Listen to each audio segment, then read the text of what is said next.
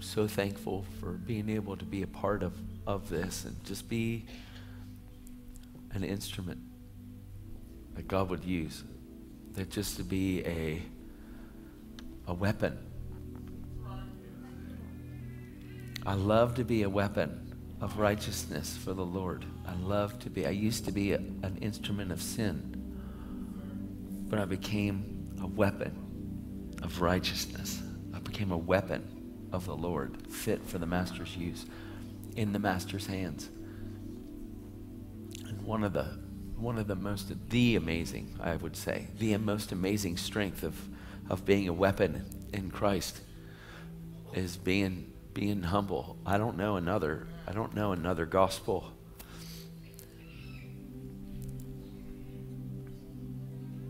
Can be real dangerous when you get to share your heart, if it becomes about this.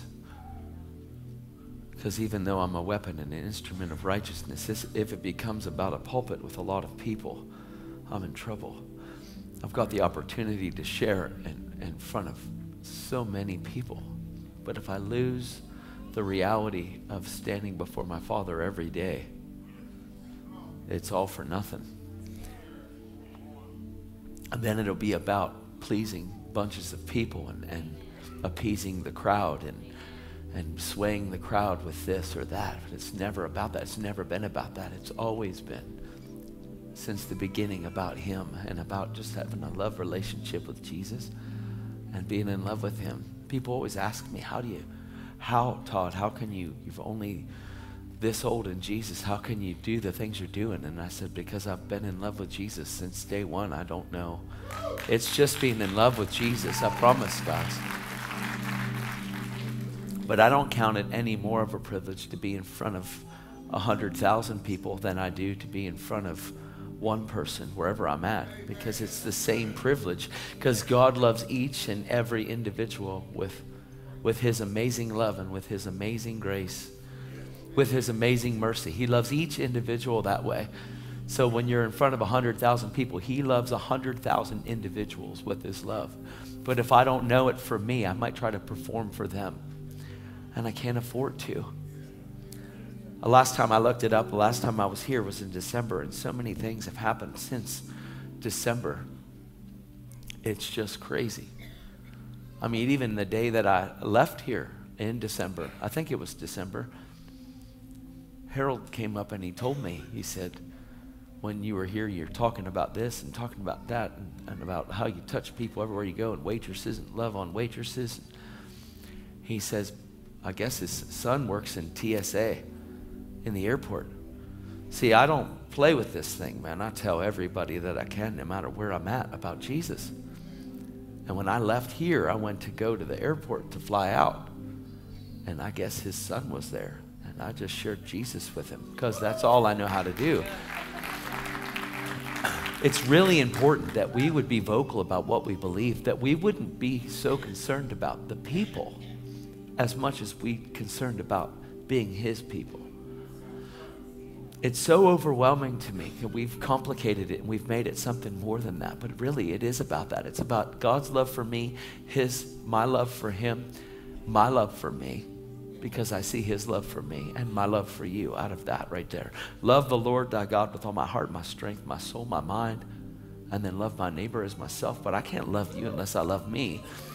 And I can't love me unless I believe that Jesus paid the price He paid and what He really did on the tree and what He did through resurrection to make me become a witness. I just want to read a section of scripture, then I want to share some stuff with you. You guys okay? I want to kind of share how God is before us. He's before us. He's after us. He precedes us. He's way bigger than you think. Like, God makes this thing way easy. Like, I've been in places and I'll go to share something with somebody, but God's already been there. And sometimes we think that we've got to get everything amped up and we've got to try to like figure out where to go. Where do you want to go? God, only if you're led by God can you go. And we forget the reality of just going. Sometimes we super spiritualize this thing and we think, okay, well, I need to ask the Lord where He wants me to go today. And we forget that you got to go shopping someday. Like, no matter where you're going, like, God's bigger than what you think, and He's on it. He's really ahead of stuff. He is. Sometimes we think we need to be led, and the Bible says those that are led by the Spirit, they are sons. But I don't believe that Jesus was some kind of like robot that was like, I believe that he walked in relationship and God was with him and through him and he flowed through him on a constant basis. And we need to set our mind on the right thing so that we can think from the right place. So that we can be in the world but not of it. Let me just read it. It's in Colossians 3. It's powerful. Let me just read and then we'll go somewhere. You guys all right?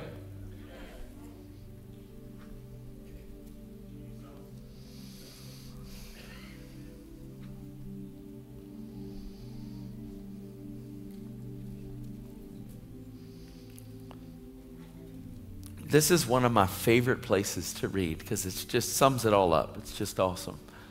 I don't know if you guys have read Colossians 3, but it's very powerful. To me, it's amazing. And this is where I feed on this. There's times when I've been on an airplane.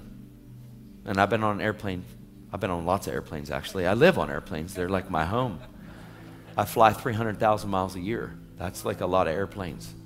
So that's a lot of time in the sky, right? Locked in a steel tube with people.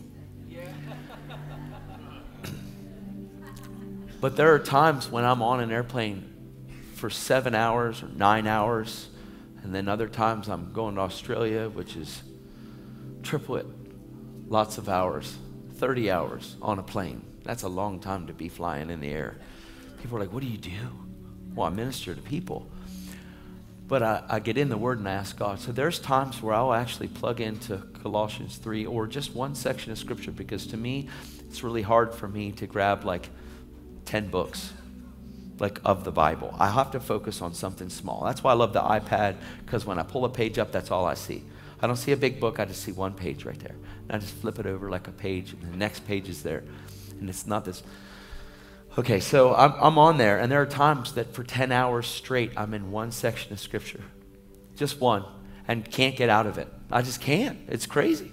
So I'm stuck there. Or I'm working out, I'm exercising at wherever I'm at, in the hotel, whatever, and I listen to the audio, I listen to the Word. I have it in my ears, I have it before my eyes. I watch the visual Bible. Same story with me, guys. It hasn't changed. It's just gotten more intense, and He's speaking to me more. But I read the same things over and over. And this section of Scripture, I've read it thousands and thousands of times, listened to it thousands and thousands of times. And it blossoms and does something in me different every time. I don't know if that makes sense. We have to develop a love for the Word of God, because without it, we have no gauge of truth. We can't afford to press into the things of the Spirit and not have a love for the truth. We have to have the Spirit and the truth, because it's the Spirit and truth. We can't afford to press into the Word more than we have relationship with the Holy Spirit, or we think we get it all with our head and our brain. And then all of a sudden we become theologically sound but top heavy. And we can't afford to be top heavy. The Holy Spirit is the empowerer of the Word, but the Spirit of God allows the Word of God to become alive, sharp, and active, sharper than any two-edged sword, separates my soul from my spirit, so that my soul isn't top heavy. My soul, my mind, my will, my emotions need to be so filled with the things of God that I can have my mind set on God on a constant basis. I talked about it yesterday for those of you that weren't here last night. I talked about 1 Corinthians 2, where it talks about the wisdom of the world, the wisdom of God, not the wisdom of this age. And it talks about the powers and the principalities. If they would have known what they were doing, they wouldn't have done what they did, but they did. They crucified the Lord in Christ, because they didn't have any idea that what they were doing. See, Satan knows how to steal, kill, and destroy. So he thought, kill him, get him out of the way. But when he killed Jesus, he put us all in the way. But if we don't understand what we've been put into, because the mind that we're carrying is the mind of the world, which needs to be completely dominated by the mind of Christ. See, Jesus paid more of a price than just to get me to heaven, and we're growing into that. He paid a price to get heaven into me, but He paid a price for me to no longer think along the way that seems right to a man. He paid a price for me to think along the way that is right to God. See, God didn't just give us a piece of His mind. He's literally given us His mind. He didn't just give us a piece of his mind. Like we hear that all the time. I'm going to give them a piece of my mind. Well, you're not allowed to give them a piece of your mind. That comes from attitude. If you're going to give somebody a piece of your mind, make sure it's the mind of Christ. Because that's where you need to give up. Because your war is not against people. It's against principalities. It's never against the person in front of you. It's like way more beautiful and way more awesome than that. This love relationship that Jesus wants to have with us, it really starts with us saying yes to him.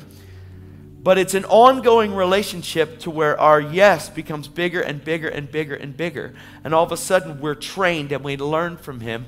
We actually come to him and we learn from him. Not just get born again one time and have a confession, but it's an ongoing relationship to where we learn from him. To where the rest that we carry is the rest that is the rest of Jesus.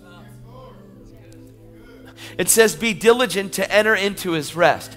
Beware. Beware.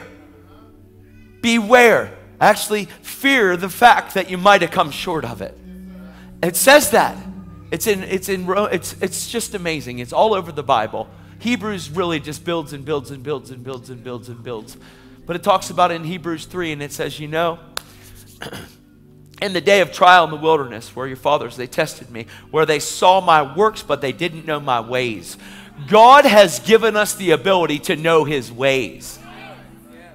We don't have to just know his works. We don't have to just press in to the works of God, to the miraculous, because if we know his ways will become your ways become his ways, and you start to think from a different set of rules. It's the royal law of love, the royal law of liberty.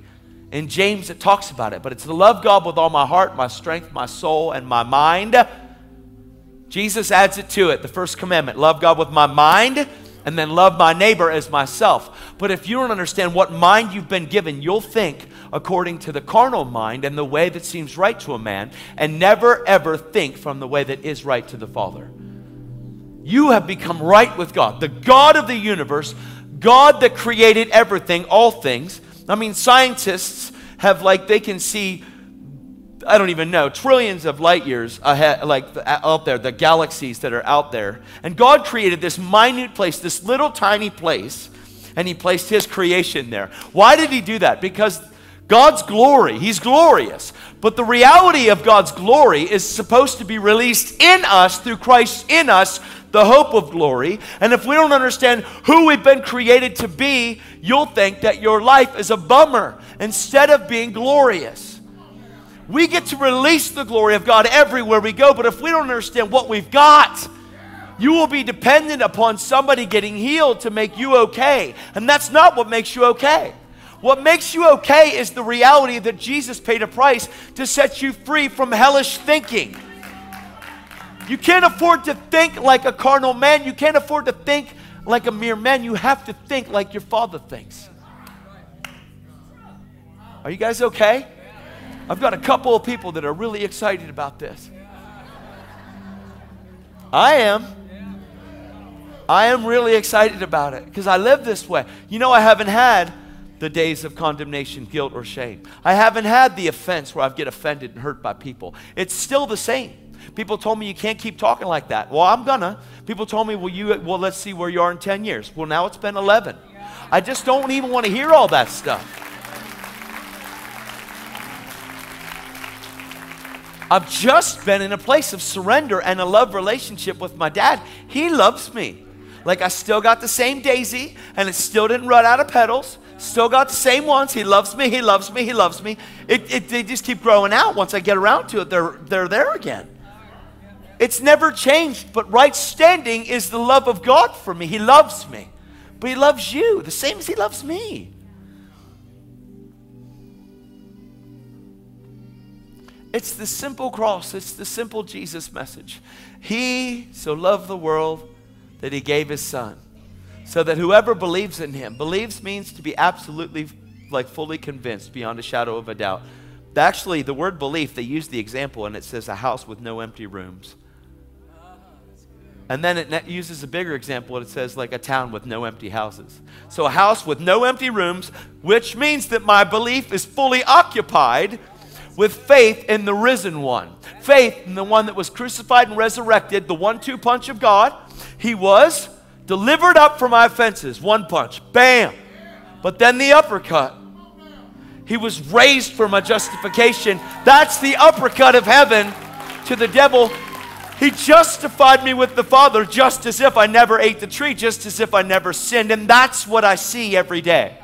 I don't see a man that wants to sin and get away with it. I see a man that's right with God that has no draw to sin anymore.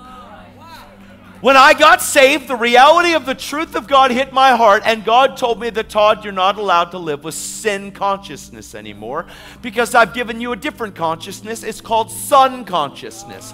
Sin consciousness makes me aware of my faults, my failures, and my sin. Son consciousness makes me aware of my Father. Sin consciousness is what happens before you get saved. You're conscious of your sin, and then all of a sudden the cross comes, you look at it, and you see the reality of God's love for you, and the goodness and mercy of God leads you to repentance. See, sin consciousness produces regret, and regret produces death, and that's in Corinthians. But son consciousness produces godly sorrow. Godly sorrow is amazing. Godly sorrow is, I wish I never did that stuff. And God says, great, because it's as if you never did. Sin consciousness says, man, I can't believe that stuff I did. But there's no awareness of the freedom that's in Christ. There's no awareness and belief in the blood of Jesus and the transforming nature of the blood that crushes and kills the carnal nature so that you can live by the divine nature. Son consciousness is being conscious of my sonship. It's like when I tell people, I went to AA and hi, my name's Todd and I'm an alcoholic. That's what AA says. Or hi, or with Narcotics Anonymous, which was the one that I did more because I was more into the drugs and the alcohol. It was all part of it. So I was addicted. So hi, my name's Todd and I'm a recovering alcoholic. Or hi, my name's Todd and I'm a recovering, drug addict. Hi, Todd. But it's different. See, when Jesus comes, my confession doesn't just say, hi, my name's Todd. People say, how long have you been clean? But when people say clean, say, well, let me talk to you about what you believe clean really is. So how long have you been sober? Oh, man, I'm sober all the days of my life. I'm sober every day because the devil, he prowls around like a roaring lion. He's looking for whom he can destroy. There are words that trigger the truth in me. There are words that trigger it. When I hear the word world, I'm like, oh my gosh, I'm not of this world.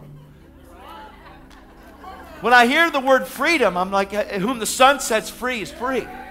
You see, when I hear these words, when I see numbers on clocks, when I see 10:10, I'm like, oh, the thief comes to steal, kill, and destroy, but Jesus has come to give me life and life more abundantly. When I see 2:20 when it comes up on the clock, I look at it and say, oh man, I have been crucified with Christ and I no longer live. The life that I do live, I live for the one that gave himself for me.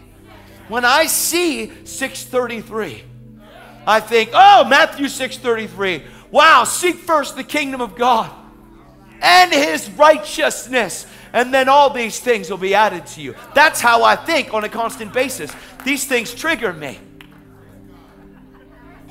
All the time. People will say stuff and all of a sudden this picture rolls through me of the word, of the truth. I'm possessed. I really am, and this is how I think all the time. There's no triggers that trigger Bummer in me. None. Because that guy's dead. See, but we have to believe the reality of the cross, that thing's finished. And once you come to God, he washes that thing as if it never existed. But the devil never wants you to remember that God forgave you. He wants you to forget that part. And he wants to whisper to you and say, well, if you really were forgiven, then you wouldn't be thinking about that anymore. Well, if God really did forgive you, then why would he bring it up again? Why would he's not bringing it up again. Come on, the Bible says that God knit me in my mother's womb. He said he knit me there. I read in Galatians, I was reading there where Paul was talking in there, and it says they glorified the God in me. But right before that, it says, God who called me from my mother's womb. Imagine if a person knew that regardless of where their life was and how many times they'd messed up, whether it's 30, 40, 50, 10 years, whatever, no matter how many years that God called you from your mother's womb. That whole rejected in your mother's womb thing would be crushed and out the window. Because my mom didn't know who I was when I was born, so she said things because she didn't know who she was. So my mom said, you know, man, we're not ready for this. We're not financially ready. I don't know what I'm going to do. My dad tried to do the best that he could do with what he had, but he didn't have Jesus, so he can only do too much. You can do too much that the world has to offer, so much the world has to offer, but you can't do God's stuff, and you can't think God's way. Man, and even Christians that don't know who they are, when they get into situations like that and they're not ready, they say things that they wish they'd never said because their soul's not right. But when the Word of God comes, it's alive and sharp and active, sharper than any two-edged sword, and it divides and separates your soul, your mind, your will, your emotions from your spirit. All of a sudden, the Spirit of God communicates with your spirit. 1 Corinthians 2, the depth of God is revealed to the Holy Spirit because He is the Spirit of God. And who knows the depth of God except the Spirit that is from God? And who knows the deep things of man except the Spirit that's in a man? But when you get born again, all of a sudden, one Spirit happens, and you've got this communion thing going on with Holy Spirit and your spirit. And He reveals all truth of God's Word. It really is the truth and nothing but the truth, so help me God. And He reveals it to your spirit. Your spirit, man, gets it. Your mind is like, because it's been trained by the world. See, we weren't just born into sin, we were cultivated by the very enemy of God. Our minds were trained by the liar. Our minds were trained by deception. Even if you grew up in the church, if you haven't pressed in to relationship on your own, you still have been trained by the world. Because you will come to church on a Sunday to try to get fed and depend upon your pastor to take you someplace that Jesus wants you to learn from Him. You can't afford to live that way. Even though pastor's amazing, his responsibility isn't to keep you hooked up to the Father. Jesus paid a price so that you can plug your fingers in like a light socket to heaven itself, and you can learn from the Father. Jesus says, come to me, all of you who are weary and burdened down and weighed down by life. Come to me, Jesus said, and I will give you rest. So we come to Jesus and we're happy with the rest that we get at the altar, but then we leave and we're stressed out and we're pottered and molded by life because we never get to the second part of the scripture. The most amazing part of Christianity is union and communion with Holy Spirit. The truth that God has told me this and that and this, and my identity does not depend upon what the world thinks of me, but my identity depends upon what the Father says about me. Faith doesn't come by reading, faith comes by hearing. We need a relationship with the Father where we can constantly hear, and Jesus bridged the gap so that we could actually be hooked up to the Father. He loves us. He loves us. And that's not tingly and goosebumps because of a song. That's not coming to church and being so excited that you're at church and finally your week is over. No, you've got to begin as soon as you leave here. But you've got to carry Jesus with you wherever you go. The peace of God that surpasses understanding is amazing, but you've got to give up your right to understand it to have it. What? Jesus said, peace I have to give you, not peace like the world gives. The world can't give you what I've got. See, we have peace in situations that sometimes we have this happiness that comes from worldly situations. But man, that's rare and far in between. I don't know who, nobody has a constant peace in life from worldly situations. We're not talking about like meditation, empty your mind of everything, because you know what? It's not meditation, empty your mind. It's empty your mind of the world and fill your mind with the things of the gospel, the truth of who Jesus says, so that we can start to think different. What would it be worth to you? What would it be worth to you to gain peace from the world and gain everything here and forfeit your own soul? What profit is it to gain everything here and to build your little kingdom here that looks like you and what you've created, but not have peace with God? It's not worth anything. Nothing. It's not worth it.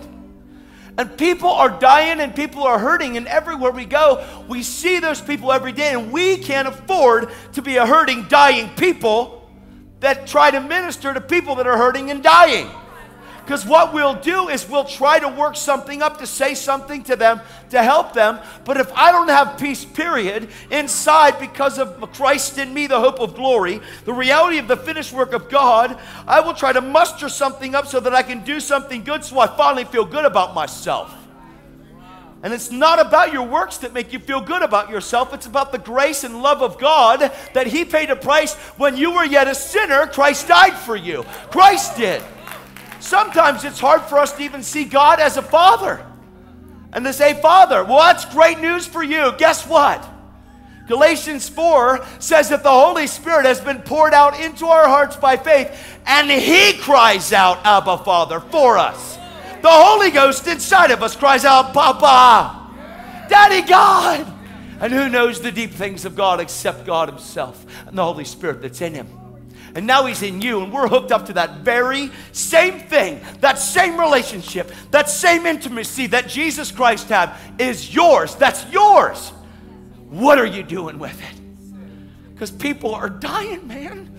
We can't afford to be a church that's saved but lost. We can't afford to be a people that don't know who we are, that wonder that when your time is coming. Your time came when you said yes to Jesus. But if your joy isn't there, you might have just come to Him for a confession and then wonder where God is. He never left you. We just haven't grown in our identity and who God says we are. Jesus says, learn from me. Learn from me. First part of the scripture, come to me, all of you who are weary and burdened down, and I will give you rest. Boom. So we do. We realize we were lost, and then we have this moment of emotional freedom and found. And it's awesome. And it is awesome. I'm not taking anything away from it. It's like incredible. But if that moment isn't followed by relationship, you're in trouble. Relationship means that Jesus says, oh, and take my yoke upon you and learn from me, for I am lowly and gentle and meek. Learn from me, Jesus said, for my yoke is easy and my burden is light. That's where we need to be. That's where we need to go. That's where we live from. That's where we move, we live, move, and have our being in. Are you ready? We'll start preaching now.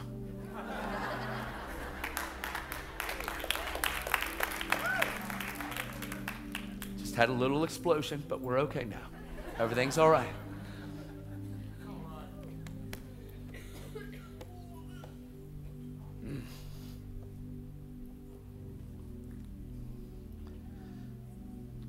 I see something, and I see it really clear, and I've seen it since the beginning of my Christ walk.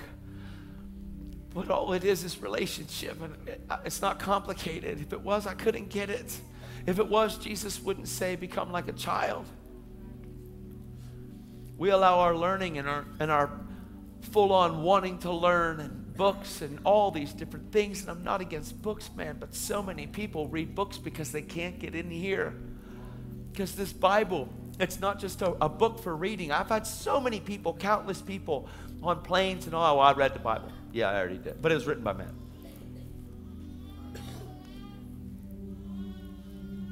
And inside of me, I've got fireworks going off, man. Not like explosions and anger, just the word. You know the ones that go off and it's all you see is a, and you know it's one of those big ones that are just the blast of white light, no like colors. Those things go off in me all the time when someone says that. Now, not for me to explode, but the truth is going off in me. And it takes everything in me to hold that back. I feel like I'm going to explode. It's constant. I've got this buildup of the love of God that's in me and the truth of who God says we are, that in every situation, I'm waiting to erupt.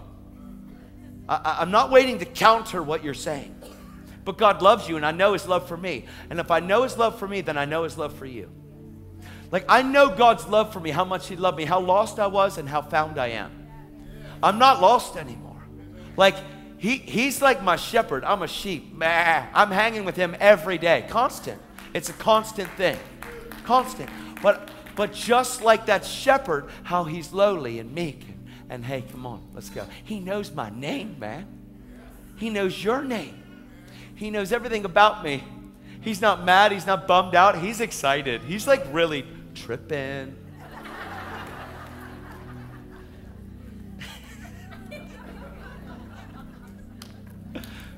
He really does. He really does.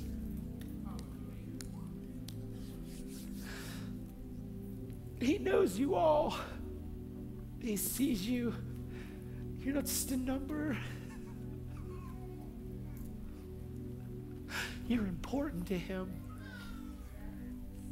He's not mad at you. He loves you. You're like I said yesterday, you're like the treasure in a field. Buried deep in muck sometimes. But God, he gave up everything. He gave up everything just to have that treasure. I was reading that book to my kids. I can't get over it. It's like a child's story. When I'm overwhelmed on the couch trying to read it to my kids, and I'm crying. I'm like, oh my God. What, Daddy? Nothing. Well, they open the treasure and there's rubies and diamonds and all that. And I'm like, oh God. Because that's what God sees in us. He sees what we're created for. See, God knows the end from the beginning. He sees it all. He knew where you came from. He knit you there. But he knew you'd be lost. He knew you'd be floundering around. He knew you'd be flopping. And he was totally cool with giving up his son anyway. Like, God's not rattled like we are. He's not a man that he should lie. His word is truth. He's like possessed by it. He is truth. He is love. Love that God is different than the love that we've learned. Because sometimes the love that we've learned, it's not the love of God. It's the love of the world. It's the love from people. You do this and I'll do that. If you don't do that, then I'm not doing this. If you tell me, then I'll tell you back. If you don't tell me, you ain't getting it again. I sweep the floor, boss. If you like it, you'll give me a raise. I'll do that a couple of times, but I don't get no raise. I ain't doing nothing for you. That's the world. That's the world. But that's not the world that you live in. And if you're depending upon your job to give you a raise because of your production, you're living according to the customs and principles of this world. And the Bible says that you're supposed to die to that stuff. That doesn't mean quit your job. That just means work for another. That doesn't mean quit your job and work for another. That just means that no matter how heinous and angry and horrible your boss is, your employer is, your family is, you're supposed to walk in the midst of a corrupt and perverse generation and shine as a light no matter where you go, and no one should be able to put out your light, man. You are to blaze an inferno of light and love. The reality of Jesus everywhere you go so that people around you can get rocked because you didn't respond the same way everybody else responds. And when trial hits and crisis hits, you're in crisis and you're in love, so it's different. It's just different. I go through stuff, horrible stuff, constantly. Why? Because I'm in the same world you are. I'm just not of it, and I'm living from a different place. I am a pilgrim and I am passing through. I am a sojourner. I'm a pilgrim. I am not of this world. And you are not either. And it's time that we wake up and see what world we're really living from. Because you can't afford to live here and be like it. God's looking for people that would just love him with everything they are, their heart, their soul, their strength, their minds. And they would actually love their neighbors themselves. Even if you have neighbors with attitudes, because we just talked about that this morning too. I brought up Walt. We shared about Walt today. He loves me. He just doesn't know it yet.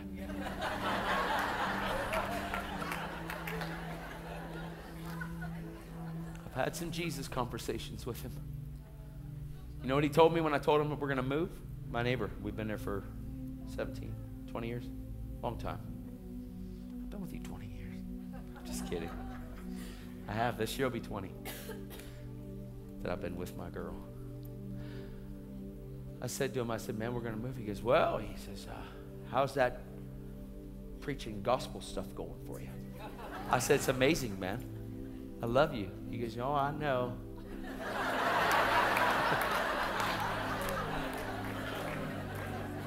I said, we're going to move. He goes, wow. He goes, where are you going? I said, Texas. I said, Texas is a nation. We're going to go down there to around Dallas. And he's like, what brings you there? He says, this message. I said, yes, sir. That's all he knows.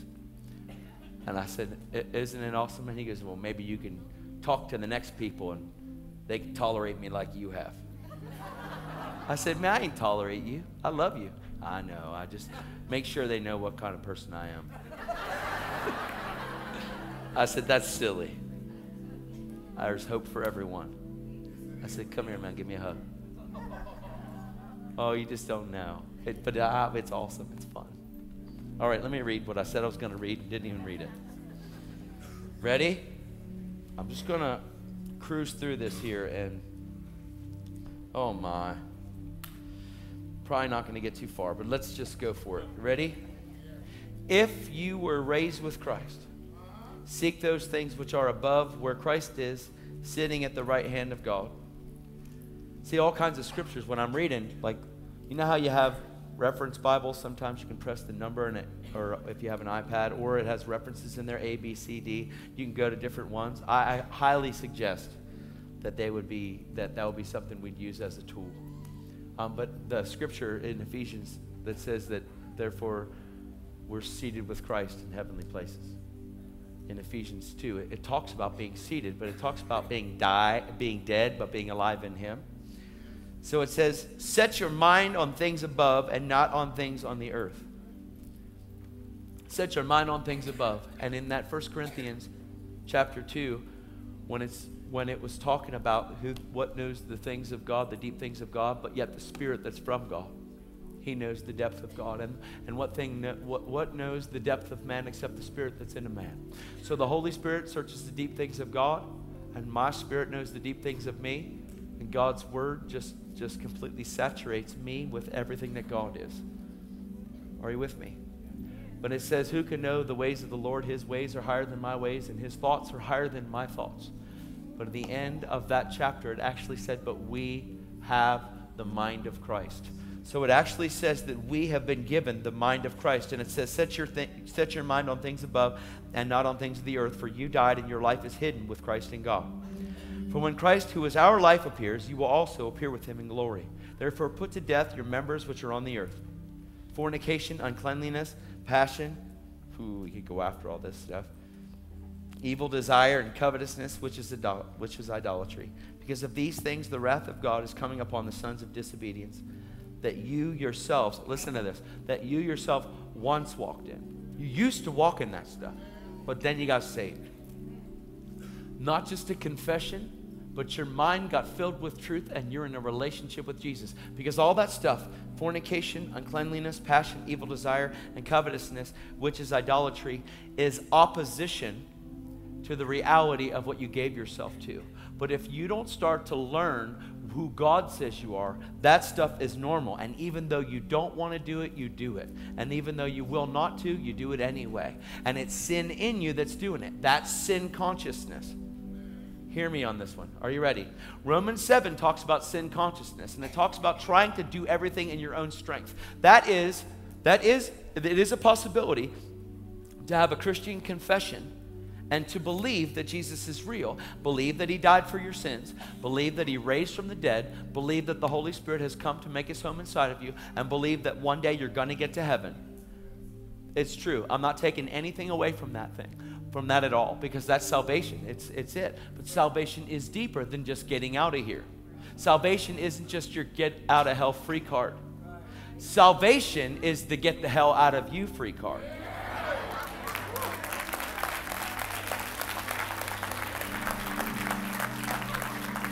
Because in Romans 7, he talks about, therefore it's no longer me that's doing it, but it's sin in me that's doing it. For my life, my body is dead because of sin. but alive because of Jesus. But Paul is referring to people that know the law and they're trying to perform the law in their own strength. And in your own strength, there is no flesh that will be gratified. There'll be no flesh that is able to fulfill the law, period. So you'll live this double lifestyle. So you'll have a confession, you'll come to church, but you'll be a hypocrite. And I'm not pointing the finger at anybody. I'm telling you that I know that you don't want to be one. See, I know that, the grace of God comes not to make you more of a hypocrite, but the grace of God comes because grace is a teacher. Grace teaches us that denying the ungodly lust, denying ungodliness, and hoping for this day when Jesus returns, and hoping for this, but Christ is in you, that is the hope of glory. But if you never understand what you gave yourself to, you will have all of these outbursts of wrath, rage, anger, malice, slander, all that stuff which is the fruit of the flesh. It's the fruit of sin. It is the fruit of sin nature. That thing needs killed, and the only way that dies is you move beyond your confession and you move into intimacy. So I'm not beating anybody up. People sometimes they get attitudes because they think I'm pointing the finger at you. I'm not. I'm putting the finger at truth. Because it's the truth that sets you free. But truth isn't just a confession. Truth is a life and a relationship with the truth. In the truth, to where your life becomes a living epistle, known and read by all people, that everywhere you go, they know that you're walking, and they don't know what it is, but it's like the word is walking amongst them. Are you with me? Please don't be upset at me. Because what you say is you'd be upset at God. Really. And if you are, I still love you. And you don't have to love me back. I do. I really do. Is this making any sense? Trying to make it easy. See, the fornication thing, why does it happen? Why does it happen in the church? Why does fornication happen? Why do people enter into sexual relationships with people outside of covenant? Here's why. And Christians that have said yes to Jesus. Yep, we're going to talk about it a little. That's okay. I'm not pointing the finger at you and saying you're bad. It's not about bad. It's not about. It's about a lack of relationship. That's all. See, because here's what happens in fornication, in idolatry, in covetousness, and all that stuff. What happens is you make something else God. So what we do if I don't have relationship is I live by my feelings, and it's okay for me to do that. God forgives me. Watch. The truth is that Jesus says, he who loves me obeys my commandments. I'm not being mean, I'm being true. So here's the deal. Jesus said, he who loves me obeys my commandments. He who doesn't love me doesn't. Okay, so fornication is an act of the flesh that's not in submission to the Spirit. But fornication isn't something to where I'm trying to beat you up and get you in a headlock. See, the problem is that when somebody sleeps with somebody, they feel better about themselves, but it's only until that moment, and then after that moment's over, you feel horrible about yourself, and you have to do it again to feel good about yourself. Come on, I'm being for real. This is real grace. This isn't. I'm not angry. God's not ready to beat you. He loves you. But when you see his love, it changes everything. I wasn't even planning on going here, but it's a really good subject. It is. See, why? Why is addiction prevalent in the church? Here's why. Because the body of Christ is trying to learn who she is. But if she never gets alone and learns from Jesus, see, you can disciple somebody all day, but they have to be the one to say, I submit, I surrender, I want all of you, God. Are you with me? So I'm not blaming anybody. I'm just telling you, these acts of the flesh, the only way that they get crushed is when sin consciousness gets kicked out and son consciousness enters in. The blood of Jesus cleanses our conscience from every dead work in order to serve God. That's what it says. Are you with me? So with drugs, with alcohol, with whatever I put before God, with pornography, whatever I put before God, the reason why it has a draw to me, and I have a draw to it, well, first of all, the enemy always wants you to pursue everything else but Jesus. So as we go after that, it gives this self-gratification thing, but it also gives this feeling that I'm worth it. Like a magazine opened to a woman that doesn't even know you. A magazine opened. Well, some of you are looking away. Not because you're reading the magazines, but because we don't like to talk about this stuff. Well, somebody better. So a magazine that's open to a woman that doesn't even know you, the enemy can cause you to think that she likes you, which is deception, man. Come on, this is just weird. And the only reason that I would be drawn to a magazine to see a woman that I think might like me is because I don't know that my Father loves me. That's not bad, that's true. That's just good Bible truth. She doesn't know you, and she doesn't know who she is, because if she did, she wouldn't be in there. Are you with me? This is really good stuff. See, if your mind doesn't get set on what God thinks about you, this will be appealing. The internet, when no one's looking. Oh, here they come. It's elite. But man, see, God sees it all. You know he's not in heaven going, man, you wait until. He's not thinking that. He's thinking, oh, child, if you would just know that you're my treasure. If you would just know that you're my treasure, you're my pearl of great price. I paid such a price for you. Oh, God. That's how our Father thinks. It's crazy. Oh, if they would just know. If they would just know.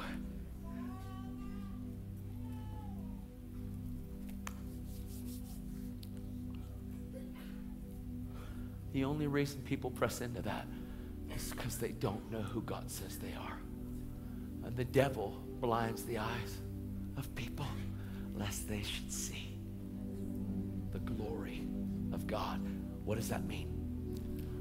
It is about people seeing the glory of God as they look in the Bible. But what I'm talking about right now is people seeing the glory of God when they look at you.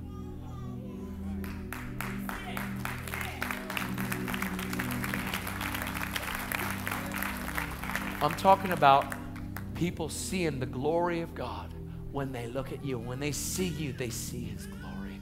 They see His goodness. They see somebody that really loves Jesus. You know, one of the worst things that I hear as I travel all around the world is, Todd White, you're the real deal. That's one of the hardest things for me. It really is. And it sounds like, why? Well, that means that if I'm a real deal, there are people out there that aren't. Todd, you're the real deal. And a lot of times we base that because we got hurt at churches, or we base that because we got hurt here or hurt there, or somebody let us down and they watch a sermon and they're like, man, you're the real deal, man. You're the real deal. Like, you are the real deal. I'm thinking to myself, you're the real deal. Like, you're the real deal. All I am, here's what I am. I love preaching the gospel. I love teaching. I love hearing the Father. But I love being a son more than any of it all. No matter what. I don't gain who I am because I got 100,000 people to preach to.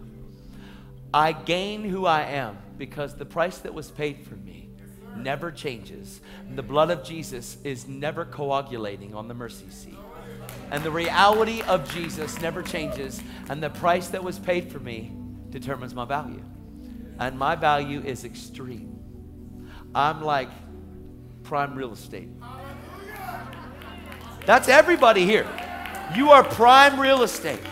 Regardless of the muck and the dirt that you were hidden in. Because the treasure is buried. So you're buried treasure, but the Lord gave up everything. Heaven went bankrupt to get you out. And He dug and dug and dug, and He got you out. Dusted off the top, flipped it open. Wow! It's the truth. It is true. So the first part of the scripture is right there. You give your life to Jesus, He forgives you. It's amazing, and all of a sudden the treasure's open. Now, here's where you come in. You now see this amazing thing that you are. You see your identity, what God paid a price for you to do. The only thing you could do is offer everything you are. It's really, there's nothing else. All God's asking you for is something you were never created to be to begin with. You weren't created for you were created for Him. So all God's asking you to do is give up something you were never created to be. That's pretty simple. That's not much. I'm just going to give up this life of tragic mess, this tragedy, this trash that I've created because of my life of sin. I'm giving it all up. I'm going to sell everything I've got, everything that I've got, to have this one thing. And all it is relationship. It's powerful, man. Are you guys with me? All right.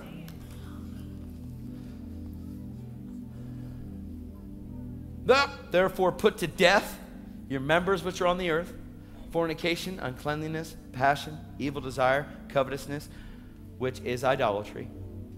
An idol, putting something before the Father.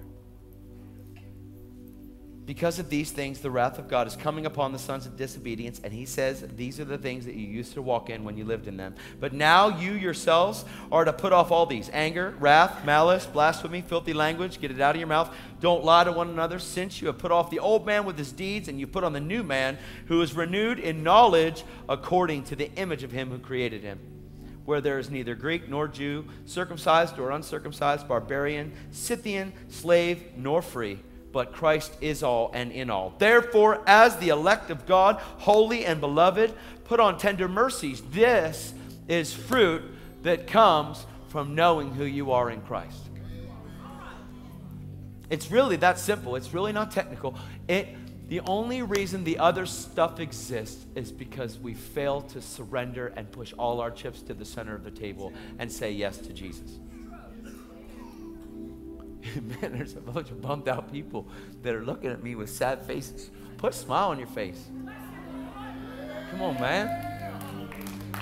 I heard a lady say this one time. Ruth Cashman. Remember her? Jack's mom. She's at an elderly home. She's sharing the gospel at a convalescent home. And there's probably 60 people there. She says, "Are you all happy about Jesus?"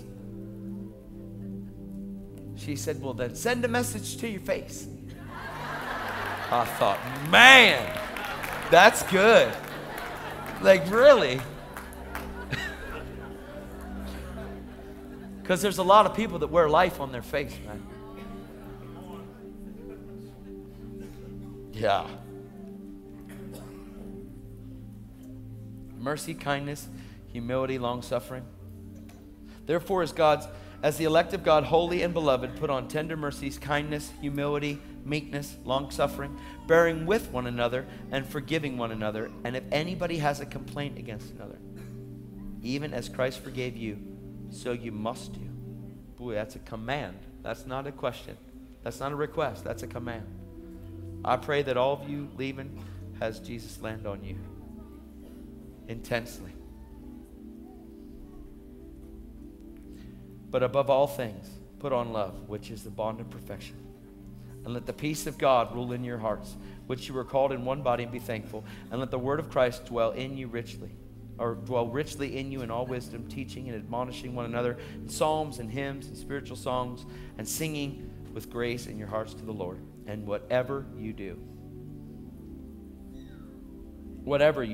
in word or deed, do all in the name of the Lord Jesus, giving thanks to God the Father through Him.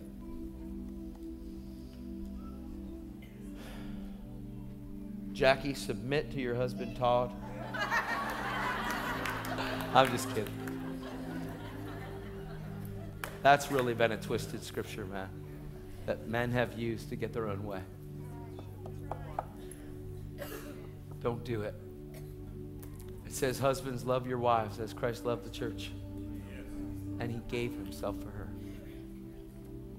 Why would a wife love her husband that can't love her like the church, that just wants her to submit to him for selfish purposes? Husbands, be very careful about using other scriptures that go along the same line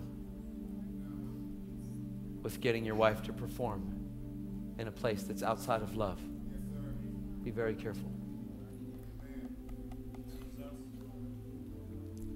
just going to rest on this one right here.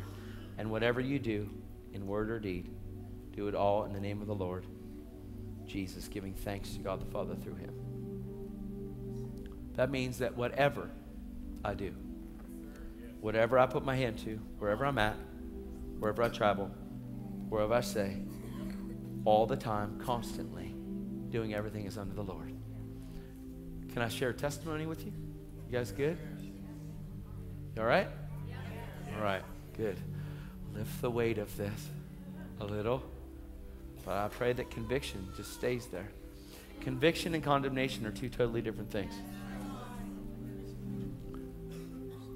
When somebody's in a relationship that they shouldn't be in, and someone brings up fornication, you can get an attitude because you want to have your cake and you want to eat it too.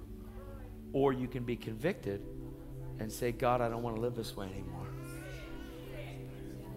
And submit and surrender to God. Or you can be condemned and keep doing it. But relationship brings conviction. Conviction then leads to obedience, which maintains a clean conscience. Sonship is relationship to where the Father convicts me of something that shouldn't happen. And I don't just step into it. I actually pull back from it. And I flee from youthful lust. My relationship with God is amazing. And when something's not right, the Holy Spirit warns me, because senses become trained to discern between both good and evil, because your senses become trained in righteousness. And all of a sudden, when something's not okay, the Holy Spirit in me shakes and trembles me and lets me know something's not okay. And then all of a sudden, obedience follows. You don't step into that. Therefore, you don't condemn your conscience, and your conscience remains clean.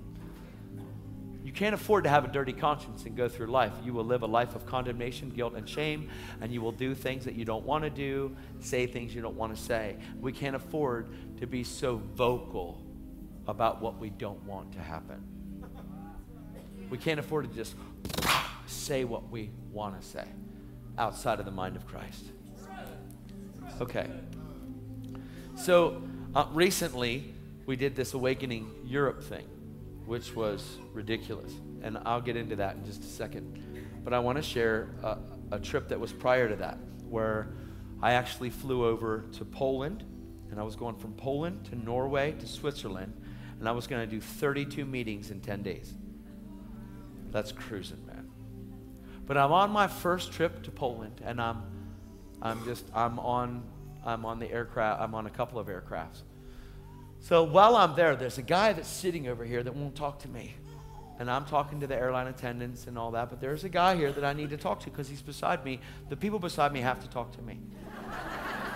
And you can't pull that I don't speak your language thing, because I'll find out what you got, and I've got an application on my phone that translates every language. So I'll find out. Even though it's a girl's voice, you'll understand what I'm saying. It's called iTranslate. It's awesome. Sometimes I get the Wi-Fi service just so I can have my translator active, because it's worth it to me to pay $10 on a flight to be able to speak to people with different languages. So I'm on this flight, and this guy doesn't speak a different language, but I'm talking to him, and he's ignoring me. And I'm like, this is crazy. So that doesn't work for a long time, because I'm talking to airline attendants and just blessing them and different stuff. And he looks at me and he goes, you know, I used to be like that. I said, man, thank God you talk. I said, how are you? He said, I'm doing good, man. And I started to share. I shared my heart with him. I shared my heart on what I just shared with you guys over the last couple days. And he's like, wow, man, that's awesome. Praise God to hear this. And I said, yeah, man, I just travel. And he goes, well, I know you travel and you preach the gospel, but this is different. You're on a plane. I said, yeah, but I got to tell everybody, man, it's good news. And I'm locked in a steel tube at 35,000 feet. I can't just keep it to myself. I'll explode. He's like, no, this is really good. This is really good stuff. Thank you for sharing with me today. I said, can I pray with you? He's like, I got to do some stuff. I said, all right. So he did some stuff. And then right before we got off the plane, I said, why are you here? And he said he was just flying to get somebody somewhere. And he's flying home, like in a couple hours, he's flying back. I'm like, you flew the whole way over here? It just takes. I said, man, that's really awesome. Because now I just want to make sure that these people get their get there on time and all this. And I said, what do you do? He said, he works for the airline. I said, no way. I said, I got friends that work for this airline, man. That's awesome. I said, what do you do? And he said, I'm in headquarters, kind of like, and he works with at the main place that the airline's with. And I said, man, I just want to tell you that Jesus loves you so much. He goes, no. He goes, I really appreciate this more than you know. I said, awesome, man. Give me a hug. Gave him a hug, and I started my trip. I got off, Warsaw, Poland. He got off, but he was waiting to get back on to go to where he had to go. So I meet this guy, this chance encounter on the airplane, because everybody it's first of all, I believe 100% that everything is orchestrated by the Lord, that every encounter is orchestrated. I do not have to pray for a divine encounter. I believe I am one. Honestly, I don't believe I have to pray for an encounter. I just need to be aware of my Father more than aware of the things of this world. And so I get off the plane and I go to the people pick me up, and I've got an hour to get changed to get to my meeting, and it's on, right? Pretty awesome. I'm gonna speak to a bunch of leaders. But when I check into the hotel, I get to the hotel and I said I'm in Poland, and I asked, if she spoke English, and working in a hotel, they're required to speak at least English anyway. Thank God. But I have my translator just in case she doesn't. So I'm talking to her and I'm telling her value. And she looks at me and she's like, I'm having trouble right now. And I said, hold on, you're okay. Let me pray for you. She goes, and she starts to like manifest this thing at the hotel desk. She goes, I have to go. And she runs in the back, bursts into tears. She's in the back, she's crying. She's not even coming out front. I'm like, that's crazy. Another guy steps up, but he's from Africa and he loves Jesus. And I'm talking to him about Jesus. And wow, this is awesome. And I'm telling him why I'm here. And he's like, have you ever been to Poland before? I said, no, haven't never been. So here's what happened. Check this out. Remember I said that God goes before you, right? So I'm at Poland, and I've never been there before. I've never been to Warsaw. And I'm there, and they planned this meeting, and they were going to do this meeting at a church that held 300 people. Because they said, this is your first time here. We want to, try to figure out, what kind of a place we should get. And it was just these different pastors from different churches that wanted to plan it. And so we planned it, and then they said, we'll have people register just so we can gauge what's going on. So the church filled in a day, like with registrations, which is pretty cool. And I'm not boasting in me, because I've never been there, man, right? But what God's doing, the hunger that he's increasing all over the earth. So then all of a sudden, they're like, well, let's try to get this next place. It seats 900. So when they opened it up for registration, 1,900 people registered. So now they have a problem, right? He's like, we've never seen it. We need to get a bigger place. So they ended up renting this other place that could hold like 4,500 people in it. And they had to go out and rent chairs and this is a big deal. Anyway, it was really cool because this was in a matter of like 2 months. Like all this started to like, and I'm like going there, but God's prepping it. So I go to the meeting and pour into leaders and pastors. There's about 300 leaders there and pastors I get up on stage and none of them have ever heard me. I mean, maybe like 10, but we're talking about, I'm in a very, very conservative nation that is predominantly Catholic. And these priests and people are at the meeting and I'm like, for me, it's awesome. I love it. But I'm just like, I just know what people are thinking. And I like it. I'm okay with that because I know who I am. I know him. I know the love I have for him and the love God has for me. So I'm just sharing my heart, and it's amazing. And bunches of leaders and pastors get saved. It's like crazy awesome. So then I go back to the hotel and I check in. That girl's not there. And I go back the next day and I talk to hotel people down in the gym, just talking to people. Trainers are getting saved and just born again. And, it's amazing, the stuff that's happening there. It's just awesome.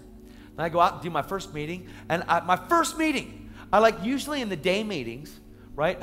I not to be disrespectful, Pastor Dan calls them short long pants. I wear shorts, they're about down to here, because I do a lot of day meetings. A lot. My schedule's intense. And I asked them if it would be okay. Oh, it would be wonderful. I'm like, thanks, man. Are you sure? Oh, it would be great. And I'm like, all right. Well, that was coming from somebody that wants to break religion in Poland. Okay, so I get up there, and it's my first meeting. There's 4,500 people packing this house, and I've got shorts on. And I wasn't trying to be in rebellion. I asked a few people. They were all like, oh, yes, we were fine. I'm like, well, why don't you have shorts on? Oh, it's okay. You're from America. Everything is fine. I wasn't trying to be. I would never try to do that to hurt a culture of a place, ever. I wear ties. I've even worn jackets. So I get in there, and all of a sudden there's all these people. And I don't know the dominant religion there yet, because I'm just coming into their culture. Never been there. But I start my meeting out, and all these people are there. I said, I've got good news and bad news for you. And they're like, I said, what do you want first? And there's an interpreter. They said, the good news. I'm like, all right. I said, his name is Jesus. And I start sharing just the love of God and Jesus. And I said, I've got bad news. I'm like, okay. I said, if you've put your hope, and if you've put your trust, and if you've put your faith in Mary to save you, you will go to hell. I wasn't being mean. It's the truth, because your faith must be in Jesus. I'm not taking anything against or anything away from the mother. But the truth is that it is about Jesus. And then I said, but I've got more news for you that's good. And I shared about a Christian. And my first message was about a Christian that is supposed to be just like Mary, so pregnant with Jesus that they have to deliver him everywhere they go. It's powerful. And 3/4 of my meeting got saved. The first service. It's just amazing, right? So God is there before you. And he's touching people. And I got to train them in 8 sessions in identity after they got saved. Then we had a huge fire tunnel where I laid hands on thousands of people, and it was beautiful, amazing. Okay, on to the hotel. So I get to the hotel, and this girl is there again. She sees me come in. She starts to walk away. I said, whoa, whoa, whoa, whoa, whoa, stop. Where are you going? She goes, no. She goes, I'm not going anywhere. She goes, I really need to talk to you. I go, thank God. I said, because that thing that happened the other day, you didn't need to run away.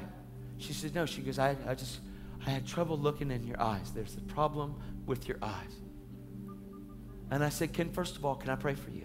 She was okay. So I prayed for her. She was fine. She was all right. She goes, I need to tell you something. I said, what? She goes, the week before you came here, she said, I have to take, I think she said it's like 20 kilometers to get to her house, or to get to her parents' house from where she lives. She took a cab. So she said, I go to the cab, I get in the cab to go. And when I get in there, I sit in there, and I just want to be left alone. I have to go to my parents' house, and I'm not happy about this. I'm like, oh, wow. And I didn't ask her why she wasn't happy, but she said, the cab driver says, what do you believe? She goes, what do you mean, what do I believe? And the cab driver says, do you believe in Jesus? She don't want to hear about Jesus. She goes, really, I don't want to hear about Jesus. I have to go to my house, and my father is going to beat the Bible on my head. I don't want to hear about Jesus. And the cabbie turns around and goes, he's a Muslim that got saved. Cabbie told her his encounter with Jesus.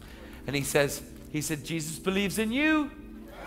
And she's got all these miles or these kilometers to drive, right? So right before she gets out of the car, the cabbie says to her, there is a man that is coming to our nation to share about this lovely Jesus. He's got dreadlocks.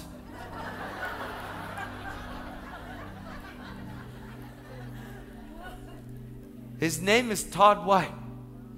She said, yesterday when you checked in, she said, I looked at the name and I looked at you. Why would God send you to my hotel? Why would a cab driver tell me about you, and here you are? She said, I am completely freaked out right now. She's shaking. I said, God's love for you. And just shared the love of God for her. She was so overwhelmed with Jesus. She actually, the people that were with me followed up with her and are still following up with this woman at the hotel that brought me to Poland. But God's way ahead of this thing, man. Way ahead. Like even over there, just far away. So I want to share one more testimony with you that has to do with the back end of this. Are you ready? Okay. So my wife and I were and we had amazing meetings in Norway and Switzerland, and it was just powerful, all kinds of stuff. My wife and I got to go. She got to go with me. She's getting to go on more trips with me, which is exciting. But we got to go to this event called Awakening Europe. Now, Awakening Europe was something that I had a vision of in February, and a friend of mine, in February of 2014, where we were in Nuremberg, Germany, and I actually saw the very place that Hitler equipped, and he went after the youth, the young adults of Germany, that I actually saw the same place that Hitler did what he did to be actually brought back. To me, that's the great ground to redeem for the Lord. Because it was great tragedy that didn't just cloud up Germany, but it clouded up all of Europe, like twisted everything. He was a liar. He promised everything and gave nothing. And it was just horrible. So we said, we're going to do this. So what had happened was they got the stadium in Nuremberg, the Nuremberg Stadium. And when we got there were 26,000 people that came to be a part of this. There was 153 different nations that came together to be a part of this. And it was a worship service for the Lord. And you can watch it. God TV was there, but it was ridiculous. And I mean ridiculous. It was one of the most powerful things I've ever been a part of. Ever. And it was these days, I got to lead an outreach of like 20,000 people. It's crazy. They're baptizing people in fountains and rivers, and people were coming out of wheelchairs out in public everywhere. Like I'm talking about people being healed, people coming out of wheelchairs, blind eyes were opening, deaf ears were opening in Europe. In Europe. It's crazy. Awesome. But one of the most profound things to me was this. This was just crazy. I think it was the end of the conference, or the end of the stadium event. It was just so powerful. We're sitting there in the stands, and we're at a place where they wanted us to have when you see the arena, you have boxes that you have for sports and stuff. We're kind of in a box, but we're outside, right? And the security, intense, like the security there. So a lady comes up, crawling across these chairs to get up to me. And she said, I need to talk to you. She says, Todd White. She says, I need to thank you. And I said, for what? What's happening? And like no one saw her get up there. It was really cool. She goes, you were on a plane to Poland months and months ago. You remember? She says to me, she goes, there was a man that was beside you on the plane that didn't want to talk to you. She said, I want to tell you the history of that man. And I go, all right. So she says, I'm from Switzerland. She's from Switzerland. This man 9 years ago was my spiritual father in Switzerland. He brought Jesus to me. He showed me who Jesus was. He walked and he fell away from God. And he's been angry at God, and no one's found him. No one's known where he's at. She said that, I'm going to read you. So she read me this quote off of Facebook. It was the day that he got to the airport, in the airport, before he took his plane ride home. He said, I met a man on the plane today. He showed me who Jesus would have been like on a plane. He said, I ran away from God because I blamed him for things he never did. But he showed me through his life what Jesus would have walked like on a plane. He said, so today I gave my life back to Jesus on the plane.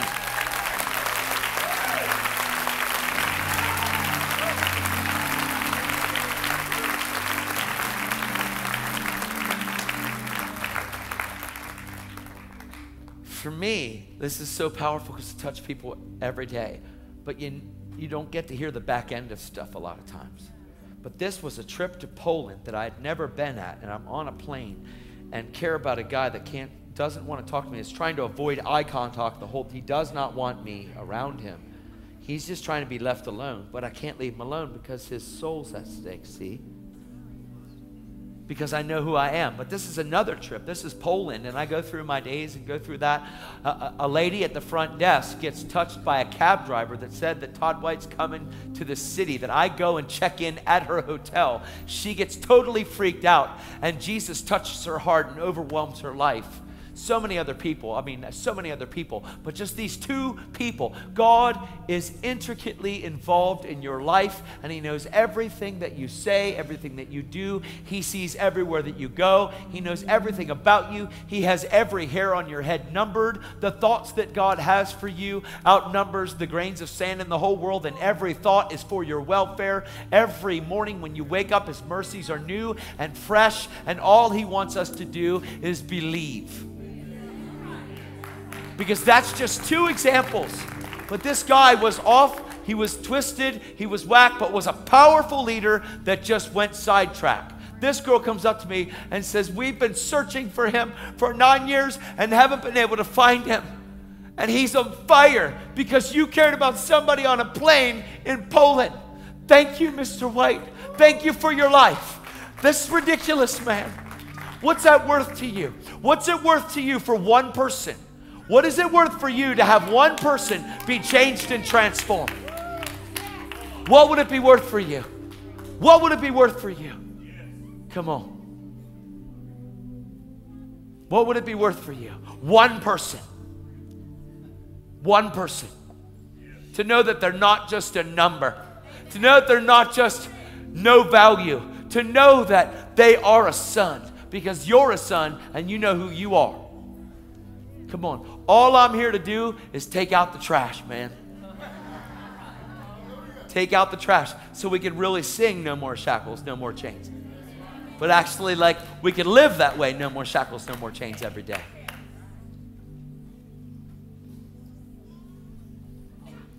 If you're here and you felt like your life got sidetracked, and this did something in your heart today, I just want you to stand up right where you're at, please. You're not going to come forward. I want you to stand up. If you're here and this is something where you want to be that one.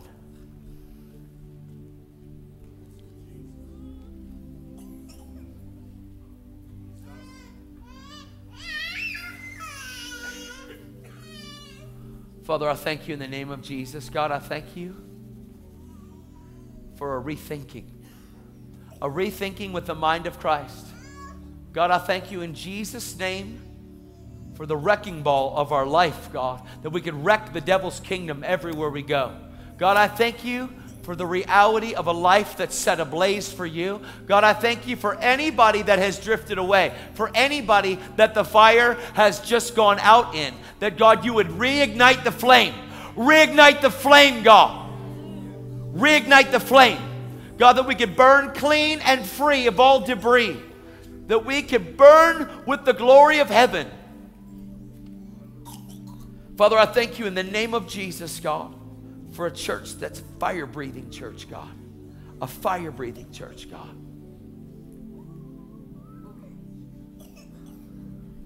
Jesus, thank you. Jesus, thank you.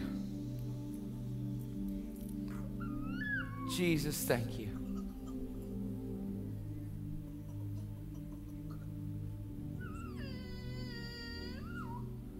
If you've got any kind of sickness or disease in your body right now, I need you to stand up.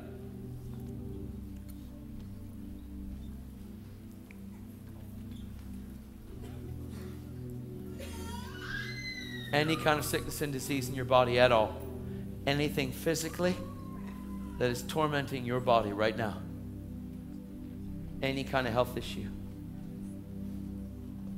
No matter what it is. Whether it's breathing, heart conditions, ear conditions, necks, whatever it is. knees, ankles, elbows, shoulders, anything. Look, as I name these things, people stand up. I said anything. Come on. I'm not saying you have to complain about it. Jesus. Come on.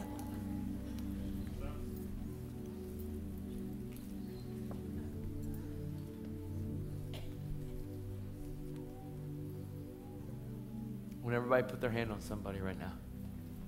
Please. Jesus. Jesus. Father, I thank you in the name of Jesus, God. Jesus' name. God, I thank you for physical healing all over this house.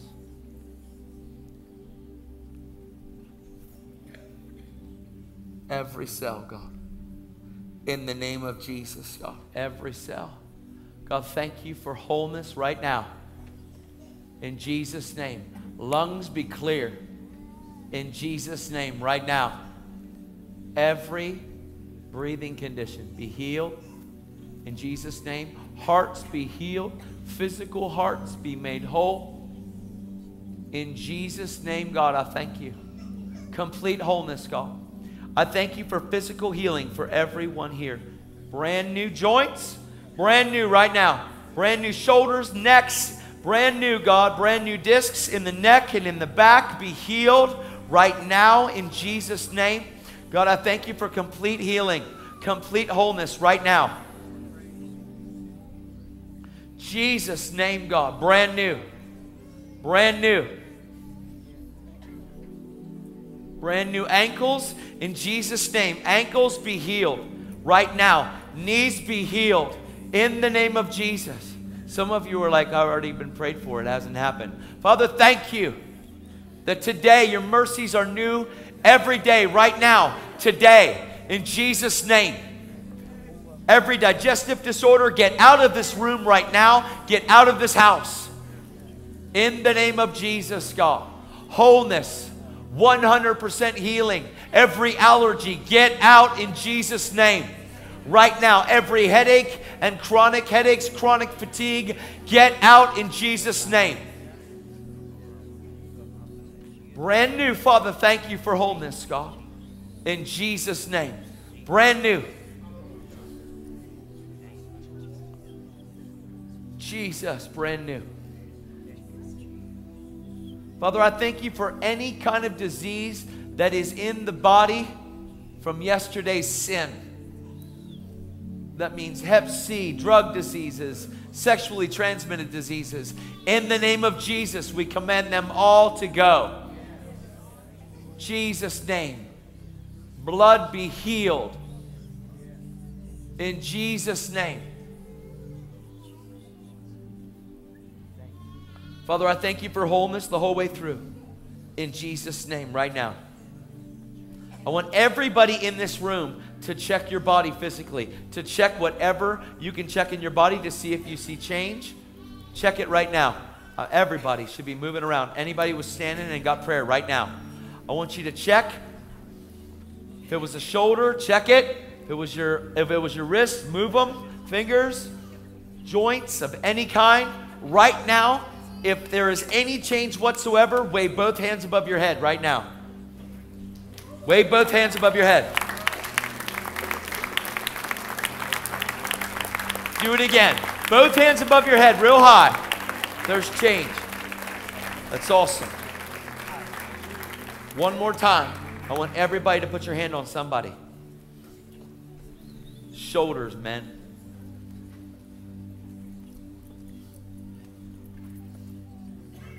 I want you to pray for the person on your left or on your right. Somebody should be around somebody right now. Everybody should be around somebody. And I want you to just command their body to be healed right now. It's not bossing. You're not bossing God around. You're just commanding what shouldn't be there to get out. That's all. You don't have to shout at it. But commanding, Jesus didn't have to shout at anything. The devils knew the voice of Jesus. and His voice is in us. We as the body of Christ, we command this to go in Jesus' name. Thank you, Father, in Jesus' name, God, brand new. Wholeness, 100% and complete physical healing. In Jesus' name, I thank you, Father, in the name of Jesus, right now. Thank you, Father, that sleeping disorders would go and never return. In the name of Jesus, God, thank you. Brand new. Jesus' name.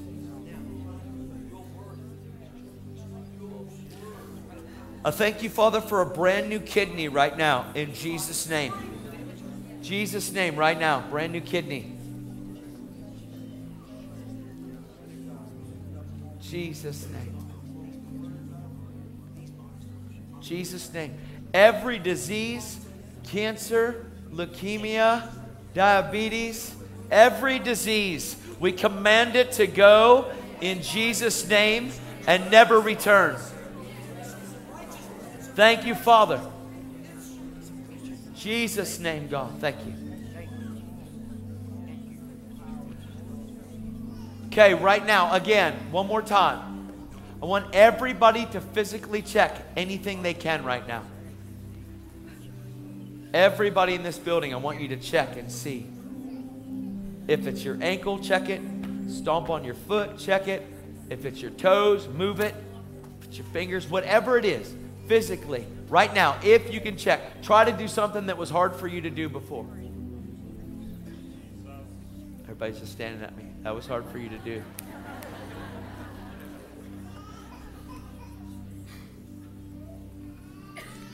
All right, right now, show of hands for change in your body right now. From the first time we prayed to now, right now, of physical healing in your body right now. I want show of hands, double hands over your head like this, of everybody that had something change in their body right now.